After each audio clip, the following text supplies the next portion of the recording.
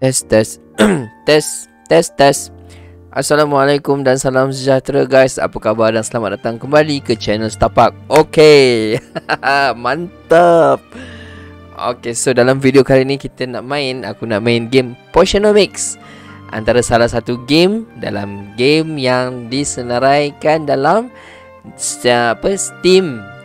Dalam Steam Next Festival yang aku buat video yang lepas baru-baru ni. Alright guys, so ini adalah antara game pertama yang aku nak try, Potionomics.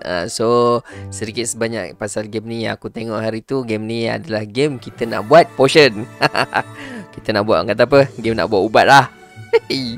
Kan, okay, so tak apa, tak payah cakap banyak. Jom, aku pun tak tengok sangat dia punya. Aku just tengok trailer dia sikit je hari tu. And so macam menarik lah. Dia punya gameplay dia nampak macam tak klise daripada game yang lain. So macam ada fun, lawak apa semua kan. Okay, tak apa, sebab kita nak try je. Aku nak try je dulu, tengok. Lagipun dia masih dalam demo lagi kan. So apa kata kita try. Start demo. Mantap geng. Potionomics is releasing on October 17. Oh, 17 Oktober lah. Minggu depan, minggu satu lagi lah. Okay.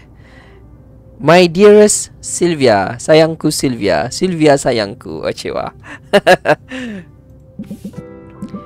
Okay, greeting from Rafta. It's here on this charming island that I'll build up my potion shop. Okay, so Rafta cerita, dia kata dia dekat island ni dia buat satu kedai potion.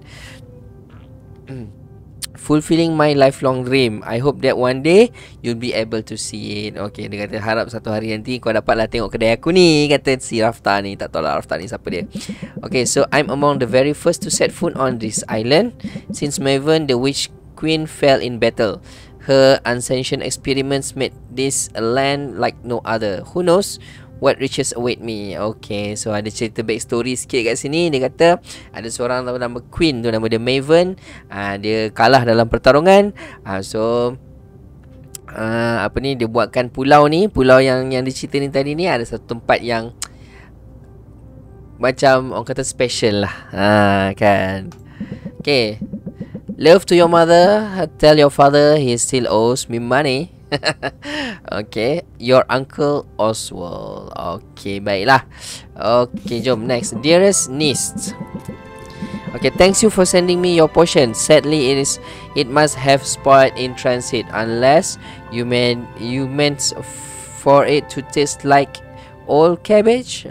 Okay, dia tanya pula kan. Agaknya tadi tu cerita tadi tu pasal Rafta tu rasanya nama tempat tu kot, nama pulau tu kot. Aku pun tak faham sangat botol putih ni. Kan, tapi aku translate mana yang aku tahu je lah. Kan. Okay, next. Anyway, keep at it. It warms my heart to think that you might follow your old uncle footstep. Oh, okay. So dia agaknya masa dah berlalu apa semua. So Sylvia tadi ni dia ikut jejak uncle apa tadi tu kan. After mountains of favor and month of construction, my potion shop is finally a reality. We open our doors tomorrow. Wish me luck. Although aku kurang. Okay. Sincerely, Uncle Oswald. Uncle Oswald ni lah kot uncle tu kan. Okay. Sylvia, if you're reading it mean I'm dead. Dah mati pula dah. Oh Allah. Oh, okay. So macam ini dia punya backstory lah. Dia bagilah sikit backstory pasal kedai yang pakcik dia buka ni.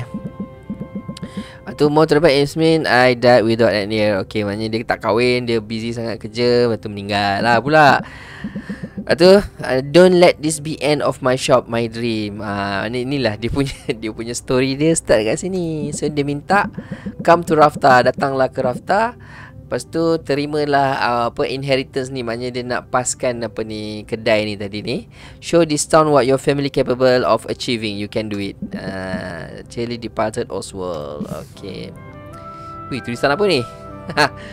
Sylvia, please accept our firm condolences for the recent loss of your relation Oswald. Okay, ni dia punya surat. Macam surat Orang kata apa? Surat penukaran hak milik lah ni. Per terms of Oswald will, you are the lawful recipient of this property, of his property on the island of Rafta. Okay. However, given the island's remote location and unusual history, such an inheritance must be claimed in person or else will be deemed forfeit. Maknanya kena datang sendirilah. Tak boleh lah tak boleh orang wakil. Kan? Macam nak ambil rotek pula. Ambil rotek boleh kan? Nak kena pergi turun sendiri pula ke sana. Okay, we hope that this inheritance offers some comfort in your life on your time of mourning. Okay. Considering the significant sum of your uncle borrowed from our establishment, it is certain to be an impressive piece of property. Okay.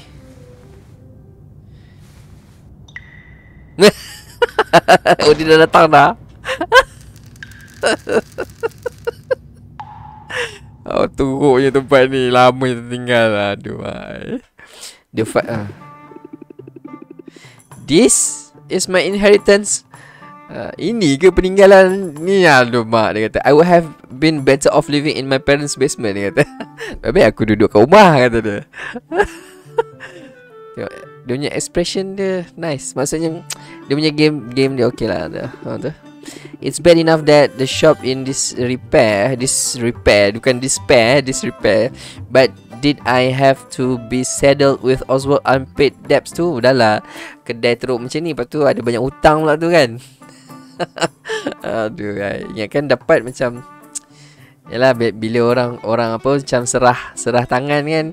Oh, apa kedai dah maju apa semua kan. Silap ah. I thought this was gonna be my lucky break. Instead, I'm stuck cleaning up his mess. Kan aku dah cakap kan, bukan dapat happy-happy. Yang dapat kena buat kerja lah. Sorry lah. Owl. Let's not speak of the dead now. Let's not speak ill of the dead now. Kan, your uncle, I'm sure he do a lot of things differently, but he was a fine man and he only wanted the best for you. Acewa. Dia punya animation dia style gila, best gila. Dia punya animation dia macam pixar. Acewa, macam pixar terus. Macam movie. Easy for you to say, he probably gave you all the mice you could eat. Preposterous. I wasn't some lowly pet. I was his business partner, the brain of his whole operation. The operation is currently insolvent. Is that the operation you mean? There were unforeseen challenges. Ada sikit masalah sikit. Tapi sekarang kau ada kat sini, kan. Yang penting sekarang kau dah ada. So apa yang kita kena buat adalah kita, orang kata apa, macam we need to turn this place around. Okay. Tu dia kata, I guess I do know my way around the cauldron. Cauldron tu macam yang pot tu lah kan, pot nak buat potion tu. And I have a business acumen you'll need if you're going to make your potions profitable. Okay. The sun's coming up, so we should get started. You know what they say, the early bird catches the operating profit. Okay lah. Pagi-pagi, orang kata apa, nice. Okay, event. Next festival, day 1, new. Okay, next fest is in full swing. Thank you for taking time to try Potionomics. Thank you.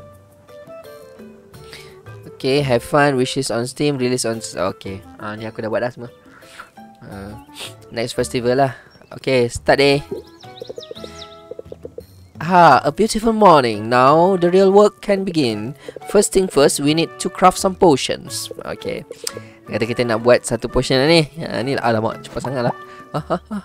Sekejap. Benda. Okay, jap. Sebelum tu kita tengok dia punya grafik dia. Okay, nice. Very cartoony. Nampak macam fun, nice. Nampak macam comel-comel gitu. Dia punya grafik dia pun okay, nice. Lepas tu nampak orang jalan-jalan macam ni. Okay. So kat sini dia ada apa ni? Okay, day 1, the current time of the day. Okay, hari apa ni? Sekarang apa ni, masa sekarang ni dia bagi tahu hari ni hari ke berapa.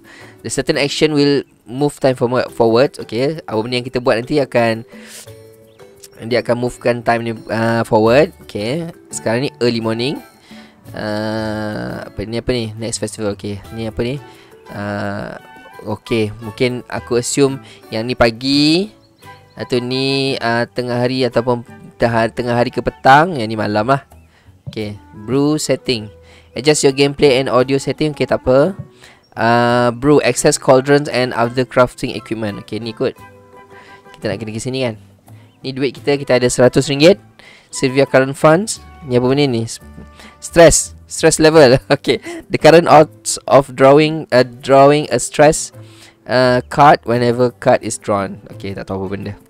Nanti kita tengok.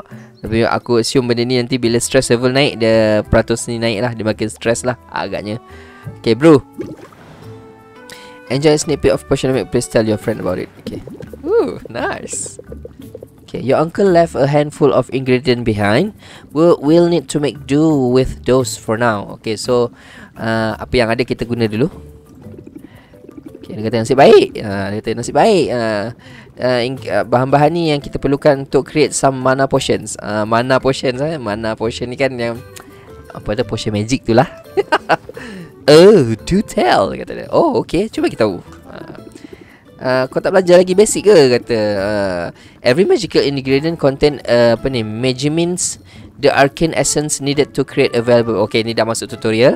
Kita tengok. Is the specific combination of macam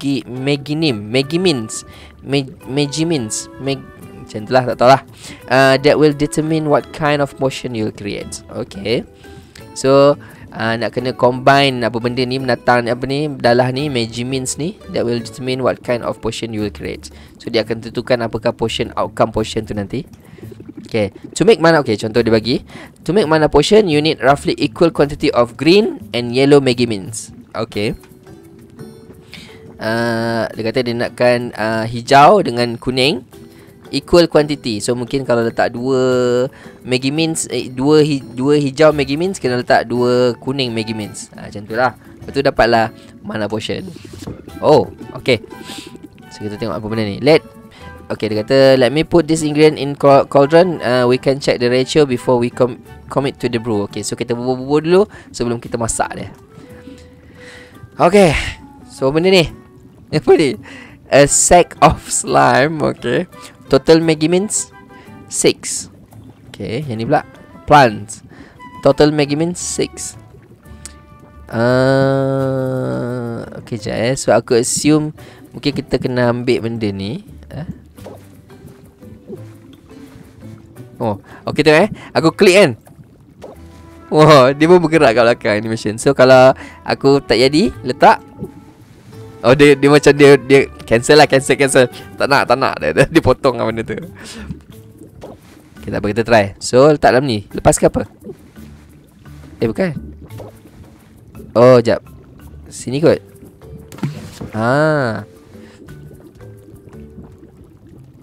Okay, so aku letak satu sack of slime. So aku ada apa ni, 6 60 ni apa benda minor mana potion. Okay, a balance of Maggi Mint is too unstable, can't brew. Fortify your mana hero by your hero mana by 1. Okay, kejap, sabar. Formula BC. Oh, okay. So kat sini dia ada bagi tahu, see ni sack of slime. Okay, kat slime total Maggi Mints ada 6. Lepas tu apa ni, A merah, B hijau, C kuning ada 6. Lepas tu D kosong, D biru, E purple.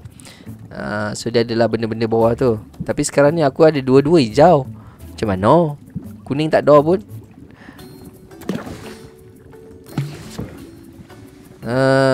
Sekejap. Kena letak lagi ke?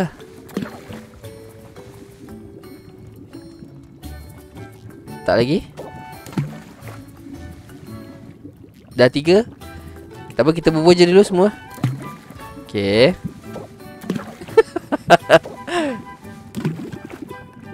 Hah?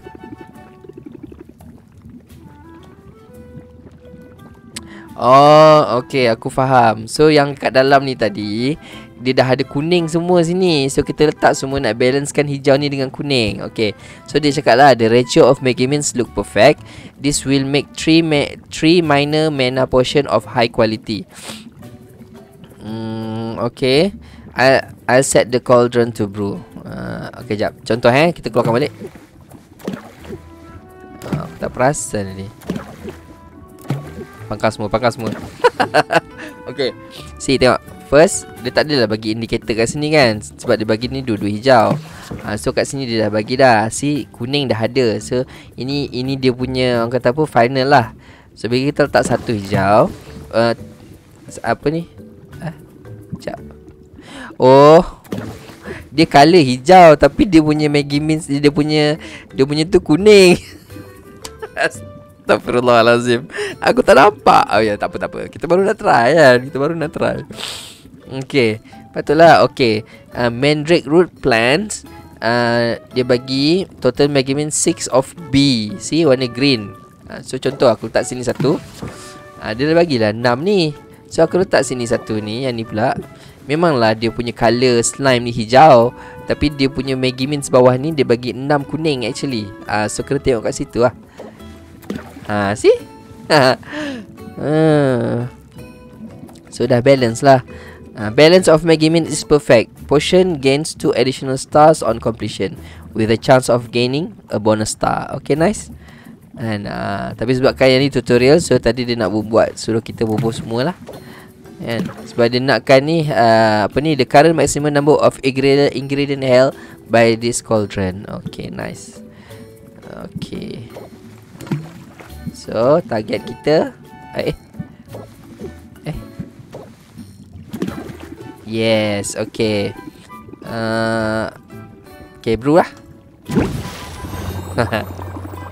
Okay, looking good. Now we've just got to give the cauldron some time to do its things. Okay, I know just what to do while we wait. Okay, so aku tak tahu 3 ni apa, 3 minit ke apa. Okay, tak apalah.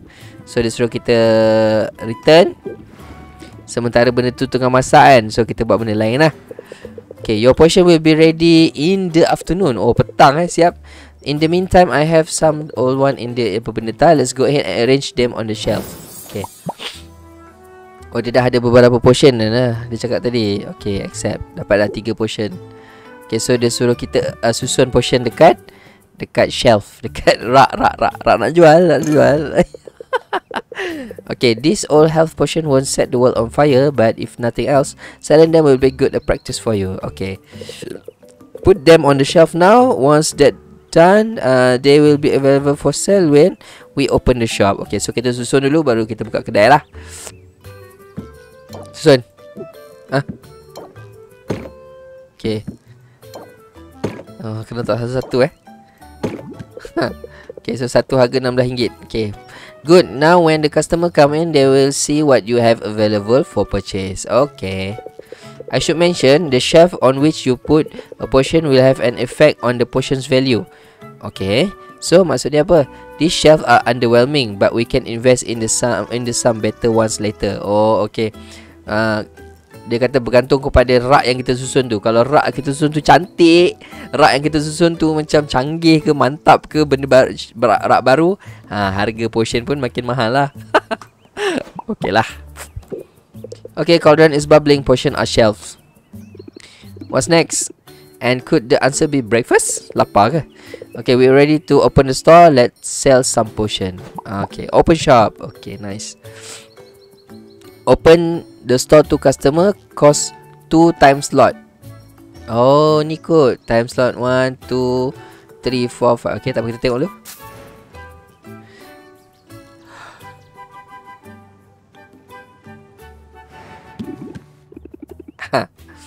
My first shift. I hope I'm ready for this. Tiba-tiba cantik pula tempat. Okay, dia lah lupa dah buka dah. Okay, you must be. Just keep the basic in mind. You will be fine. Okay. Okay, haggling in the art of negotiating with the customer in order to get the highest possible sum of your portion. Oh, kita nak kena haggling. Nak kena buat tawar-menawar pula.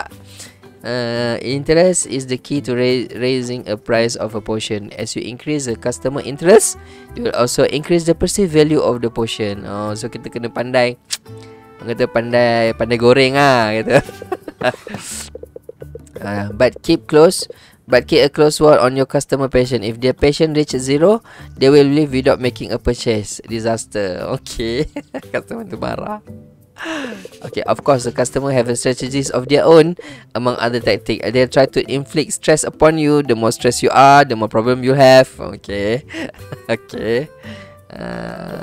Got all that? Just remember, raise the interest without burning through all their patience. Okay, boleh kita try.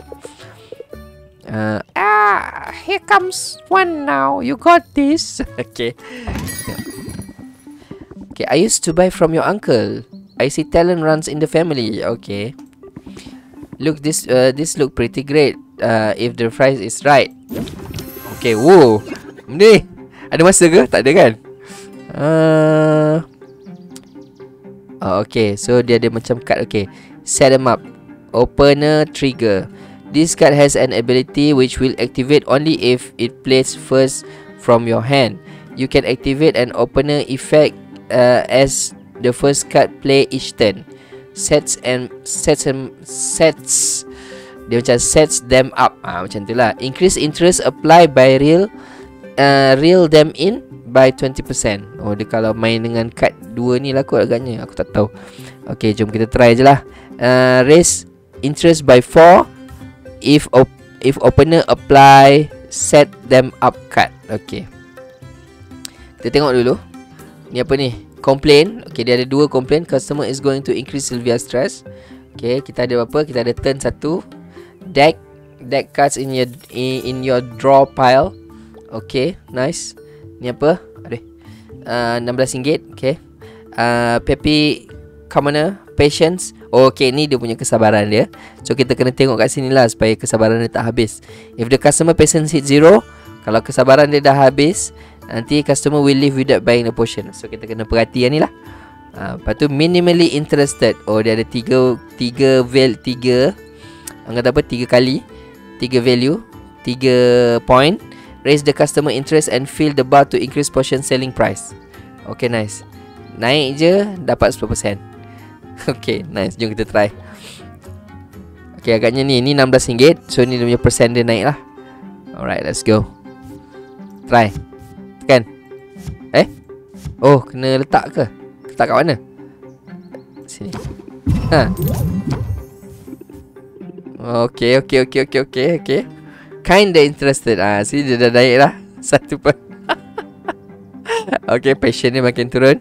Maknanya passion tu adalah turn lah. Turn base kan. So setiap kali kita buat action, dia punya passion dia kurang 1. Okay, now reel them in. Raise interest by 8. So tadi ni dia berdua lah tadi tu. Okay, tak apa, kita try. Oh, ni tadi daripada RM16 dah jadi RM18.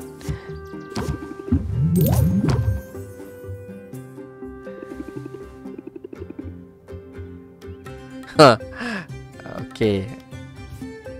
Oh, so setiap kali turn boleh letak 3 card lah macam tu ke? Agaknya kot. Atau blocks the set amount of interest equal to its current value. Shield is removed when brought down to 0. Gain 2 shield. Oh, ni apa? Nak shield apa ni daripada stress lah ni. Macam tu lah. Okay, jom kita try.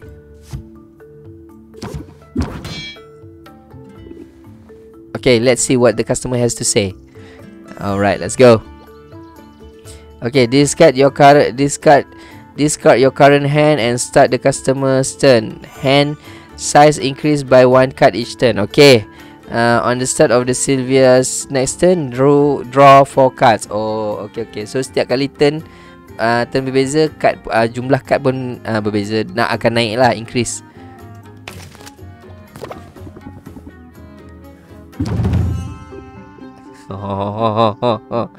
Relax.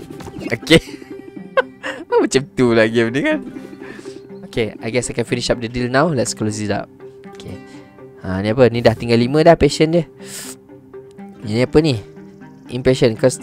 Customer is going to lose extra patient. Okay, kena careful. Okay, close. If played, Close out haggle. Increase price of portion by 5%. Okay, tak apa, kita try je.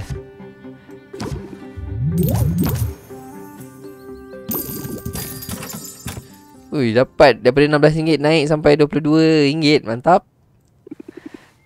Thanks you for your business. Okay, next in line.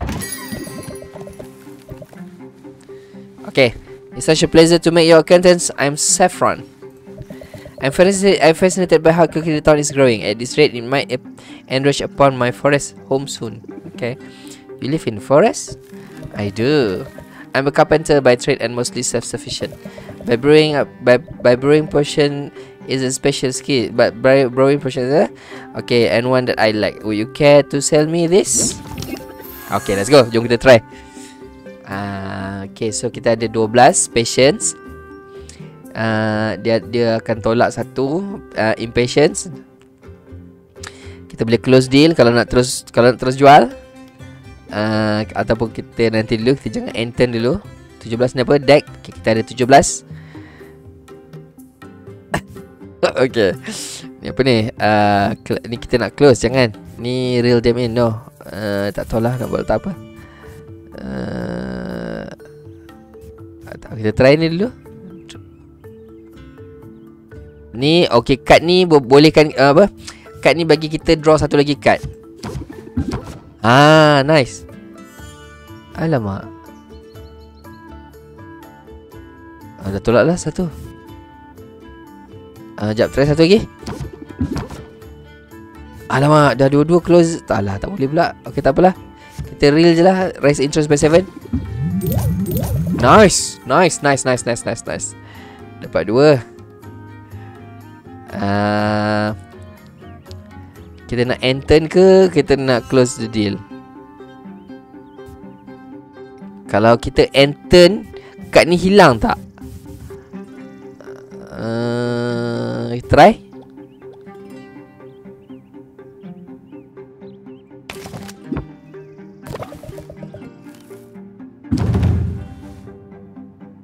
Okay. Oh, kad tadi hilang. Okay, nice. Kita guna ni tadi. Alright, lepas tu kita okay, patient pun tinggal 4. Bolehlah close lah.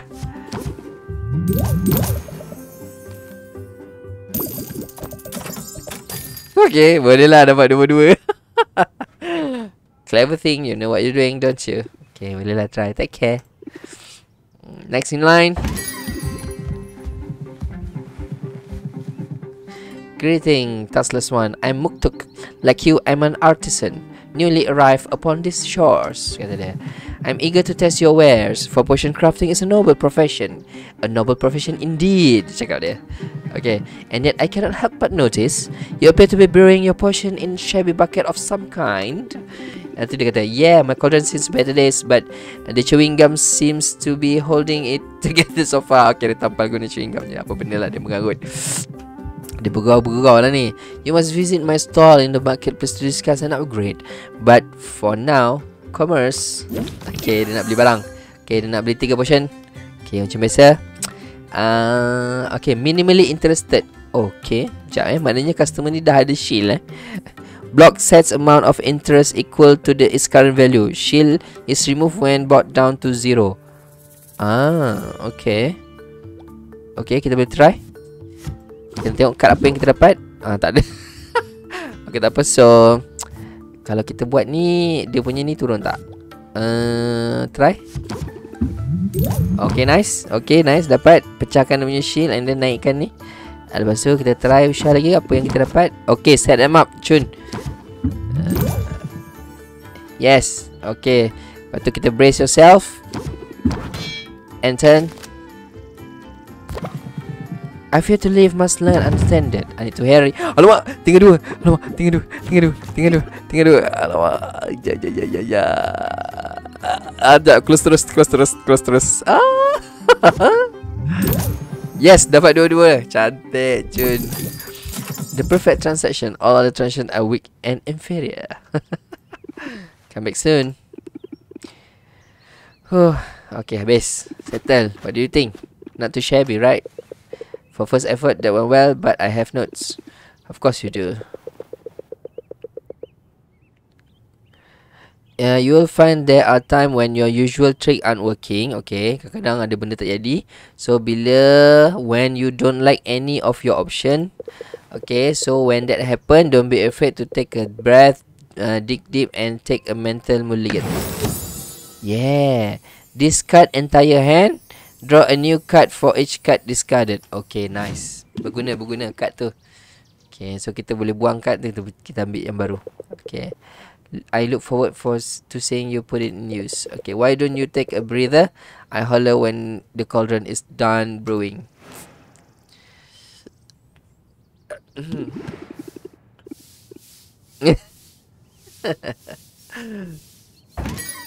Nampak, the customer. Grumpy Witch, hey, what's the big idea? You can set up shop here. Sudah. Sure, I can. I live here. Are you invoking apa ni, scatter right? Because I've got tips. Tak faham. Okay.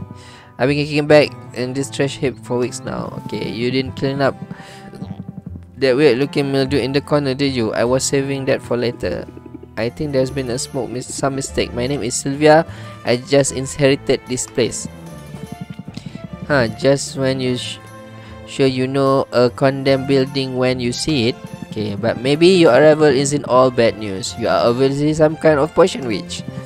As it happened, I got a semi-legitimate business selling you all sort of magical ingredients. You know, like a kind of stuff you use to make potion.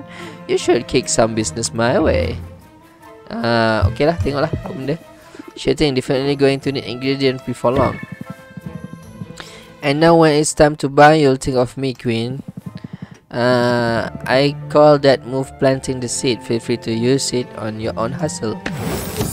Oh, nice, dapat card baru. You learn something new. Plant the seed, customer debuff. Raise interest by 8 at start of customer's turn. Okay, nice.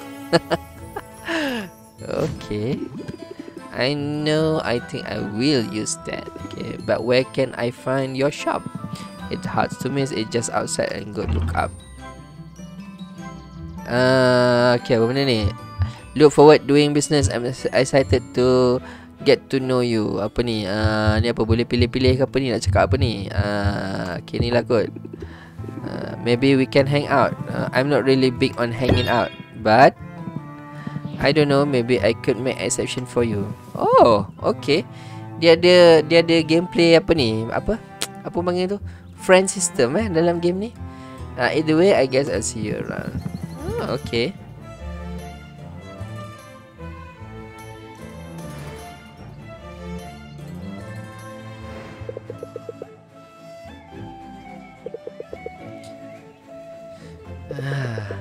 Lama je rasa. Why don't you travel? Alamak. Okay. Jom kita relationship. Dalam game ni ada relationship juga. Okay. So dia ada relationship system lah. Queen rasa ingredient shop, purchase. Okay. Jom kita travel. Kita tengok apa yang ada dekat area-area kawasan ni. Kat apa ni nama tempat ni? Rasta. Yeah. Travel. Oh, nice. Ni tadi Muktuk Forge. Ni Queen's Ingredient Boutique. Ni siapa ni? Saffron Carpentry. Oh, okay, nice. Okay, jom kita nak pergi mana dulu? Kita pergi dekat Muktuk Forge dulu. Try usah-usah tengok. Kita pula pergi buat. Nice. Sylvia, you brighten my day. Okay, Muktuk Blacksmith. Apa yang dia boleh buat ni? Boleh bagi gift gift of ingredient to fellow vendor in order to show your appreciation. Different people like different ingredients, so try to find out what they might prefer. Okay, nice. Truly for me, kata dia, you have no ingredient. Okay, tak apalah, nantilah return. Sorry. I shall shed no tears, not. Sorry lah, tak ada nak bagi apa. So nak buat apa ni? Boleh craft, boleh rank up. Then next kita pergi apa ni? Ni pula. With your departure, I fire dims.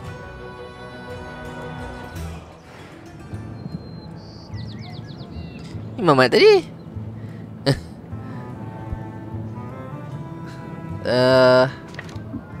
Okay, apa ni? Shop. Purchase ingredient for brewing and giving from Queen. I've got a bit of oh, dia punya box je mulut. You lick, you buy it. Oh, nice. Okay, ni dia bagi tahu kat bawah ni. Mandrake root B, hijau 6. Ni tadi kuning. Ni merah. Hanya kena tengok juga dekat sini ya. Dekat bawah ni. Ni merah. Yang ni C kuning. C kuning. C kuning. So ni C kuning tapi 8. Nice. Berapa ringgit semua ni? Okay, ni RM6. Okay. Jap. Boleh kot try beli. Tak nak. Beli yang lain. Beli yang ni. Kita beli yang ni. Beli yang ni.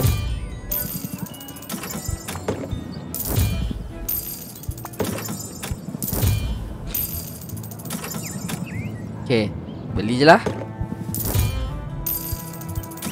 Jangan cukup je duit kan? Cukup tak? Cukup kot.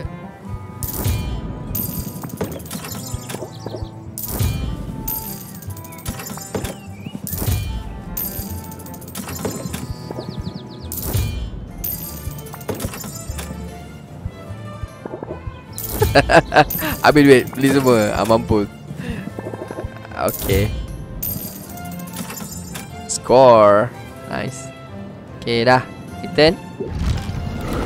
Better than nothing. Okay, next. Dah tinggal semua. Alamak, tak pergi pula kedai ni tadi. Smell you later. Alamak, dah habis dah pula pergi beli barang untuk potion tadi. Oh, tak ada apa. Carpentry, fuel, rank up, hang out. Give. Okay, tak apa. Next. Okay, so macam mana nak return? Macam nak balik rumah?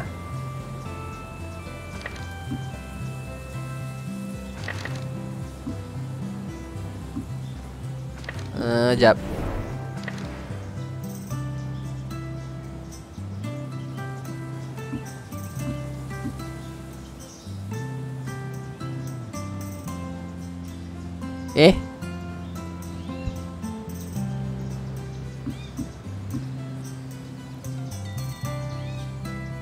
Ni kot. Bukan.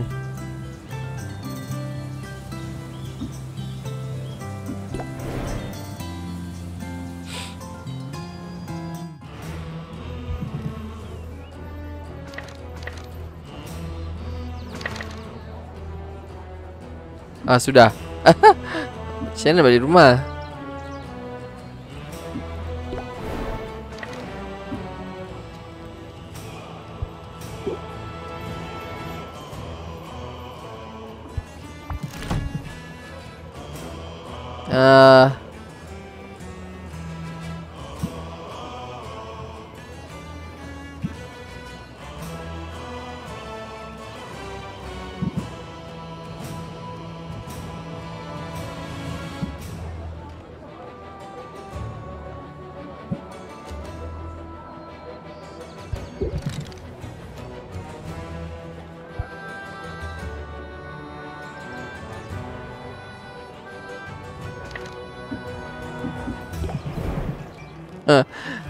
Macam mana nak balik? Alamak. Don't look so down. Hang out, rank up. Travel.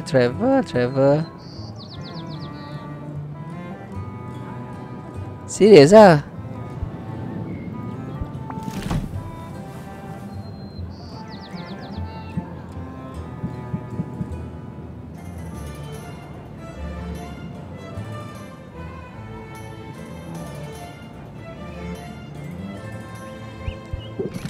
Eh, kejap. Macam mana nak balik tu? Kena bagi gift juga dekat orang. Tahu bagi je lah. Oh, okay.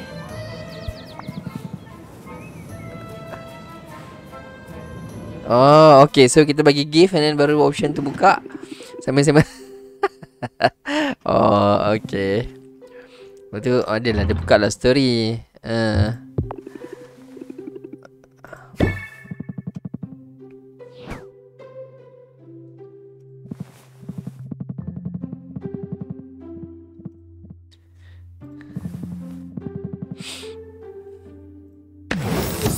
Nice, dapat lagi. Cun. Press the attack. Raise interest by 5. Draw a card. Bagus lah Mamat ni.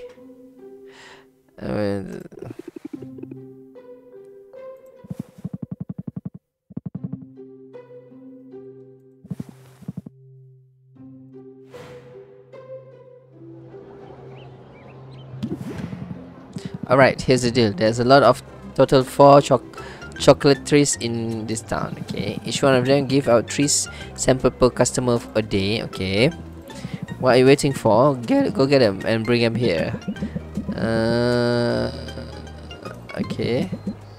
The chocolatories are hard to find. She has 4 small chocolate treats. Yoink. Hey, wait a minute. What gift? You can't be that lazy. First of all, okay.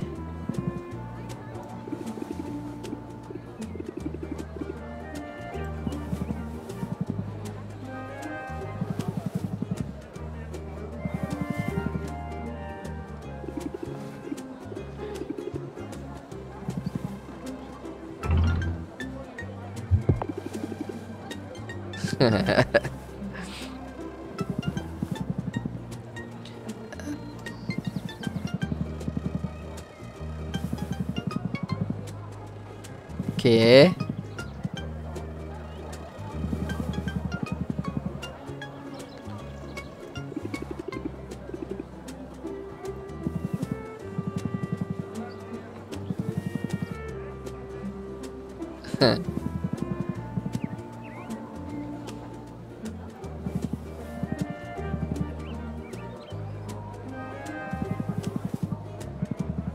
Okay, so dia suka benda yang pelik-pelik, benda yang weird dia kata.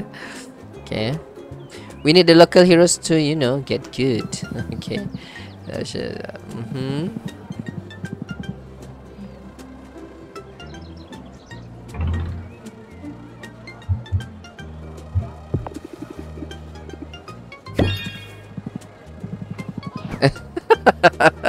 Okay, jap. Macam mana dia punya ni? Now I gotta get back, boss.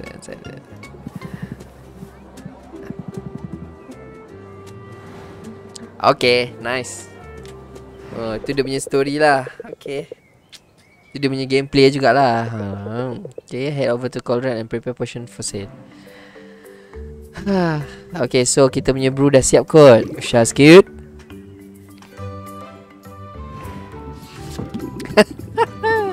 Okay, the mana potion are done cooking, I bottle them up. Okay, the ratio of the measurements was perfectly balanced, so this should be high quality potion. Let's see. Nice, 5 star babe. Super brew, ambil kau. Mana potion 5 star.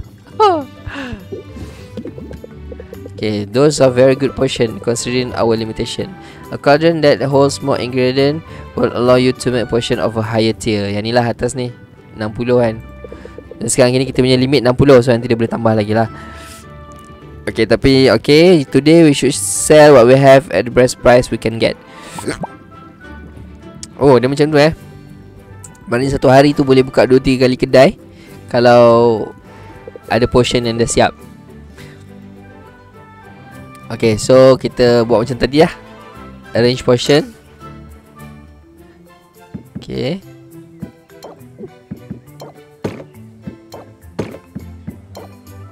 RM39. Nice. RM39. Okay. Kita try deal sampai dapat 50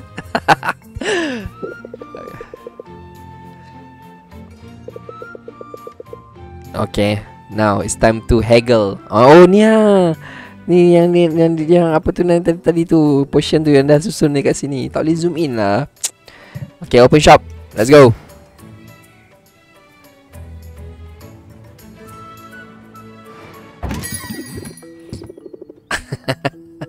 Apa ni? Ni hero. Apa, bukan hero, apa? Traveler.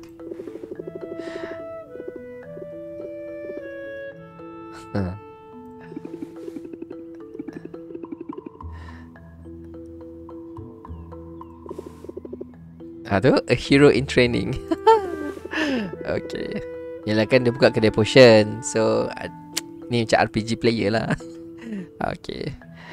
I'm going off on an adventure and I'm going to need your strongest potion. Nah, let's go. Right, so kita ada kita nak if play close out the haggle, increase the price potion by 5%. No, ni apa ni? Baru ni, uncertain. Reduce interest applied by 20. Oh, okay. Reduce interest applied by 25%. Okay, apa kita think Sylvia, think. Fikir. Okay, so raise interest 8 at the start of customer's turn. Kita plant the seed. Okay. So kita brace yourself. Right. So kita tahan daripada dia punya pressure. Kita tahan. And then kita end turn. Tengok dia nak bagi apa. Okay, nice.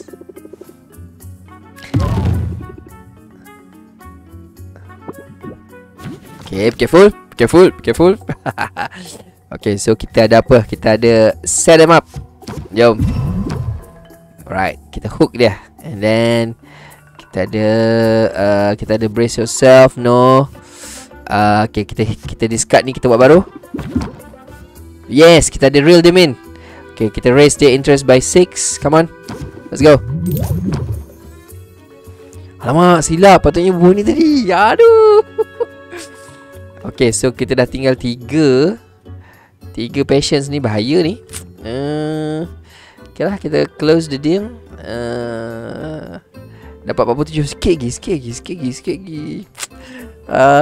Nak buat tak? Yalah, kita jangan tamak. Kita close deal. Okay, dapat. Next. Baptist, greeting and salutation. It is I, Baptist. As a guild master for the local chapter of the Heroes Guild, it's my duty and my privilege to welcome you to Rafta. Okay, apa benda lah, mencece pula aku. Okay, I forgot to drop in the guild where I come from. The heroes are really like. Okay. It's double through here. Sembang. My hero like a potion. Okay, so ada cerita-cerita sikit. Alright, let's go. Kita ada apa? Okay, first kita plant the seed. And then kita drew a card. Alamak, kita ada brace yourself. Okay, tak apa. Okay, end turn. Let's go. I know you everything. Okay, sabar. Relax. Cun. Okay, set him up. Okay, and then kita set him up lagi. Oh, dia ada note apa ni? Stubborn, customer buff, reduce all interest gain by 25%. Ush, bahaya ni. Okay, kita tengok. Jangan. Kita dah hook. Kalau kita close ni, kita dapat increase by 5%. So far kita ada 15% increase. Sekejap, kita buat baru card lain. Okay, set em up boleh lah. Okay, nice. Kita boleh naik sampai 50%, 37. Patient ada 3 lagi. Kita alamak, macam mana lah. Kalau kita enter ni tadi, dia berubah tak? Tak kan?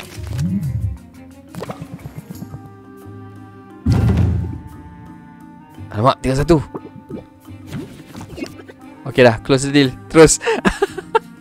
Okay, dia punya ni pun dah berubah. Complain, customer is going to increase severe stress. Close deal, 47. Nak letak satu lagi, takut patient dia habis. Kan, kita jangan lupa ni, patient dia tinggal 1 ni. Bahaya ni, kalau aku letak nanti mesti lagi punya. Close deal terus.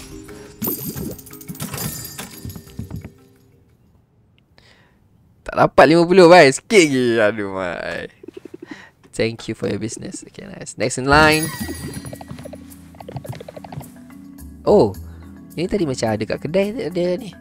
Welcome to our up and running town. Okay, I'm Luna, founder and sole proprietor of Rafta newest, best and boldest marketing agency. Okay, nice.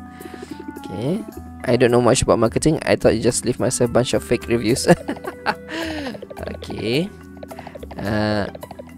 I can show you how to cut through the noise of crowded marketplace. Okay. Okay, so dia nak beli 36. Okay, jom kita try. Alamak, 7 je passion dia. Tak sabar betul. Macam biasalah, set them up, reel them in. Okay, lepas tu enter.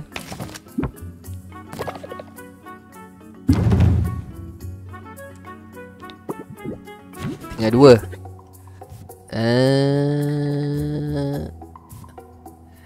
Letak 1, tinggal 1. And then kita close deal. 47 juga. Okay lah, boleh lah. Aduh. Habis. Settle. The glamorous life of a potion witch is not quite as I pictured it. Fancy witch. Okay, siapa ni? Hi, I'm Sylvia. What can I do for you? Did you mistake me for a customer? That's adorable. Dia kata, I'm not a customer. My name is Roxanne. I'm your competition. What? Okay. Competition lah. Kedai potion juga dia buka ni. I'm not here to sabotage you. Okay. It appears someone else beat me to it, or is your shop supposed to look like this? I know the place could woo you somewhat, but don't call me out just yet. Okay. I'm new to all this, but I'm ready to get the hang of it. Okay. Teaming with magic and mystery, there's a hearty demand for potion here. Okay. But the market is volatile and demand can change as quick as weather. La la la la. Okay. Don't worry about me, Roxanne. I can handle a bit of toil and trouble. Why don't you leave me to my business and go mind your business? Putting you out of business is my business. Oh boy. Oh, dia punya enemy. And business is looking very good. I really so surprised. It's nice that you have met some friendly vendor earlier today, but don't let that fool you. Business is all about competition, kan? You won't make it very far if you are afraid of ruffling feathers. Siapa kata aku takut? Dia kata. Kan? Aku tak mengalah pun.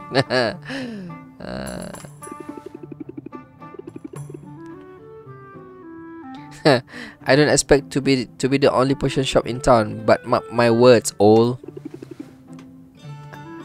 I'm going to be the best one.